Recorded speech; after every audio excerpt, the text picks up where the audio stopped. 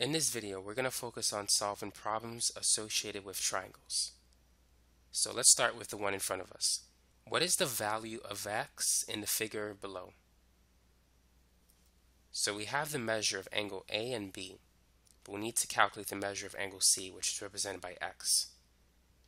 Now what you need to know is that the three measures of a triangle, the three angles, have to add up to 180. Angle A is 60 degrees, angle B is 70 degrees, angle C is equivalent to x. And so if we combine like terms, 60 plus 70, that's 130. Now in order to calculate the value of x, we need to subtract both sides by 130. And so these will cancel, and x is 180 minus 130, which means it's equal to 50 degrees. And so that's the answer for number one. Number two, what is the measure of angle B in the figure below? So go ahead and try this problem. Now we know that all three angles of a triangle has to add up to 180. Angle A is 4x minus 2, angle B is equal to 10x, and angle C is 8x plus 6. So these three have to add up to 180. So let's begin by combining like terms. 4x plus 10x is 14x. And if we add 8x to that, that's going to be 22x. And then we can also combine negative 2 and positive 6. So that's plus 4. So let's subtract both sides by 4. 180 minus 4 is 176. Next, we need to divide both sides by 22. 176 divided by 22 is 8. So now we have the value of x, which means we can now calculate the measure of angle B. So angle B is equal to 10x. So this is going to be 10 times 8. We've got to plug this in, which is 80. So the measure of angle B is 80 degrees. This is the answer. Now what about this problem? How can we determine the measure of angle A in this picture? So what we have is an isosceles triangle. Notice that these two sides are congruent. So therefore, the opposite angles to those sides must be congruent as well. So our goal is to calculate the measure of angle A. So let's call this angle x. Now this angle is equal to angle A, so that's x as well. So we know that angle A plus B plus angle C has to add up to 180 for a triangle. So x is A, and angle B is 50, and angle C is x. So x plus x is 2x. So 2x plus 50 is equal to 180. Now let's subtract both sides by 50. So 180 minus 50 is 130.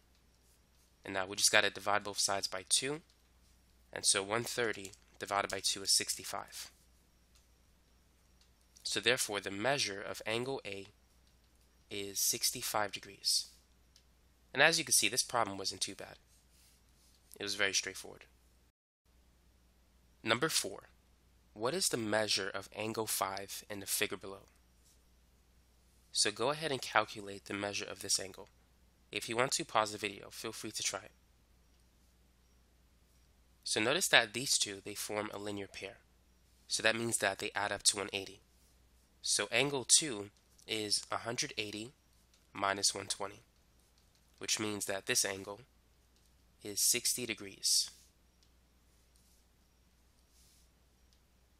Now notice that these two angles also form a linear pair. So angle 3 is 180 minus 100, which is 80. So now we can calculate angle 4, because these three angles are the interior angles of a triangle, so they have to add up to 180. So we could say that angle 4 is 180 minus the other two interior angles, so minus 80 minus 60. 180 minus 80 is 100, and 100 minus 60, that's 40. So that's the value of angle 4. It's 40 degrees. So now we can calculate the measure of angle 5 because these two form a linear pair. They add up to 180. So angle 5 is going to be 180 minus 40. So it's equal to 140 degrees. And so that's the answer. The measures of the three interior angles of a triangle are in a ratio 2:3:4. What is the measure of the largest interior angle of this triangle? So what do you think we need to do in this problem? Well, first, let's start with a picture. So let's call this angle A, B, and C. Now the best way to approach this is to say that A is 2x, B is 3x, and C is 4x. So the three angles are now in a ratio 2:3:4. So now we could solve it. So we know that angle A plus angle B plus angle C has to sum up to 180. So 2x plus 3x plus 4x is equal to 180. Now 2 plus 3 plus 4 is 9. So all we need to do is divide both sides by 9, and 18 divided by 9 is 2. So 180 divided by 9 is 20. So now we have the value of x. Now our goal is to calculate the measure of the largest interior angle. And clearly C is larger than A and B. 4x is greater than 2x and 3x separately. So angle C is 4x, so that's going to be 4 times 20. And so this is going to be 80 degrees. This is the answer right here. A is 2x, 2 times 20 is 40. B is 3x, 3 times 20 is 60. And C is 80. So 40 plus 60 plus 80 adds up to 180, and this is the largest of the three angles. Number 6. What is the value of x in the figure below? Now, to find the answer, you can use the exterior angle theorem. So the exterior angle of a triangle, which in this case is x, is the sum of the remote interior angles, which are these two. Now there's three interior angles, but these two are considered to be the remote interior angles. So basically, x is simply the sum of 40 and 55. So x is 95. Now another way in which we can get that answer is by calculating the value of y. So these three angles have to add up to 180. So we could say that y is 180 minus 40 minus 55. So 180 minus 40 is 140. And 140 minus 50 is 90. 90 minus 5, this is going to be 85. So now notice that these two angles form a linear pair. So y plus x is 180. So x is 180 minus y, which is 180 minus 85. So 180 minus 80 is 100, and 100 minus 5 is 95. And so you have two ways in which you can get the same answer. Number 7. Calculate the value of x and y in the figures shown below. So how can we do so? Well, let's start with the figure on the left. So M is the midpoint of segment AB. As you can see, AM and MB are congruent. And also BN and NC are congruent. So N is the midpoint of BC. When you have basically a midline that touches the midpoints of two sides of a triangle, and if it's parallel to this side, then you could use this formula. The length of the midsegment, which is MN, that's equal to 1/2 of this segment, AC. So in this case, X, which is basically the length of segment MN, that's going to be 1/2 of AC, which is 30. So X in this example is 15. Now what about Y? Intuitively, you know that Y has to be 40. You can still apply the midsegment theorem here. So HK is 1/2 of DF. Or you could say that DF is twice the value of HK. So DF is Y, HK is 20, and 2 times 20 is 40. So this is the answer for this problem. Number 8. Determine the values of X, Y, and Z in the figure below. So what do you think we need to do here? Well, let's find X first. So notice that these three angles add up to 180. So therefore X is going to be 180 minus 90 minus 30. So 180 minus 90 is 90, and 90 minus 30 is 60. So that's the value of X. So this is 60 degrees. So now we can calculate the value of Y. Notice that X and Y, they form a linear pair. So we can say that X plus Y adds up to 180, which means Y is 180 minus X. And in this problem, X is equal to 60 degrees. So 180 minus 60 is 120. And so this is the value of Y. So now we can calculate the value of Z. And also these two angles form a linear pair. So if this is 90, this has to be 90, because 90 plus 90 adds up to 180. Now the four angles of a quadrilateral, a four-sided figure, must add to 360. Recall that the sum of all of the interior angles is 180 times n minus 2. So for a four-sided figure like a quadrilateral, n is 4. And so 4 minus 2 is 2. So 180 times 2 is 360. So Y plus Z plus this angle, which is 90, plus this angle, that's 90 as well, has to add up to 360. So our goal is to calculate Z. Now Y is 120.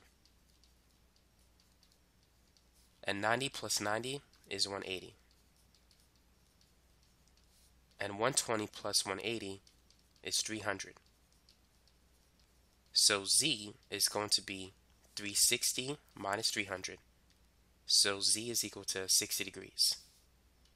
So in this example, X and Z both have the same measure. They're both equal to 60 degrees. Now we could get that same answer using another technique. So let me draw the original picture. So these two were right angles. This is 30, this is 60, and this is 60. So let's call this A, B, C, and then D and E. So notice that ED is parallel to not parallel, but perpendicular to AB.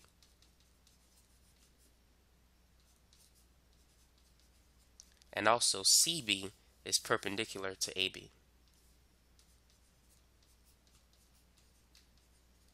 So if you have two lines that are both perpendicular to a third line, then these two lines, ED and CB, are parallel to each other.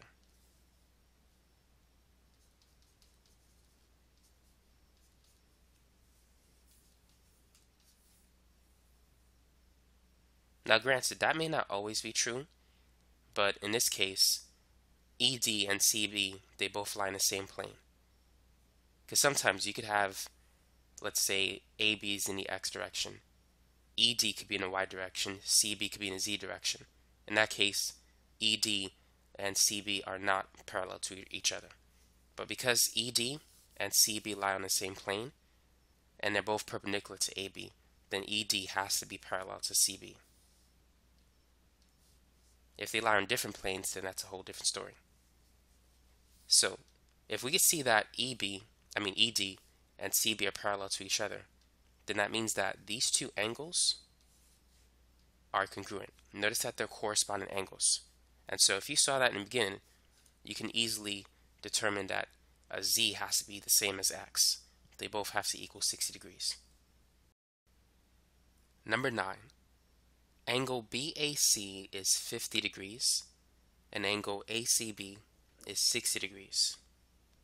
AD and CE are altitudes. Determine the measure of angle AFC. So our goal is to calculate the value of this angle. Now this problem is a little bit harder than the other ones, so feel free to pause the video and tackle this problem. Go ahead and try it. So I'm going to focus on the large triangle first. That is triangle ABC. Now we're told that angle BAC, that's equal to 50 degrees. And angle ACB is equal to 60 degrees. So the midsegment angle B has to be 180 minus 60 minus 50. 180 minus 60 is 120, and 120 minus 50 is 70. So angle B is 70 degrees, which I'm going to put here. Now we're told that AD and CE are altitudes. That means that they form right angles with the opposite sides. So this is a right angle. And this is a right angle as well. So now I'm going to focus on triangle ABD. So I'm going to redraw it this way. So here's A, this is B, and this is D. Now this is a right angle, and this is 70 degrees. So the missing side must be 180 minus 90 minus 70. 180 minus 90 is 90, and 90 minus 70 will give us 20. So this angle is 20 degrees. Now let's focus on this triangle. So that's triangle BEC.